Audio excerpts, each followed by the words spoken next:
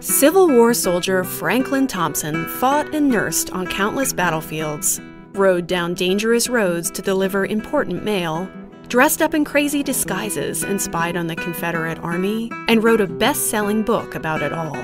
But all that while, Frank had a secret. She was actually Sarah Emma Edmonds in disguise.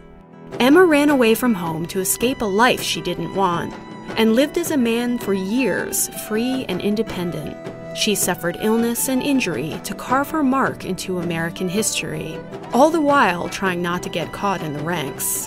Get ready for a tale of high adventure, intense action, forbidden love, and inspiring courage. Let's go traveling.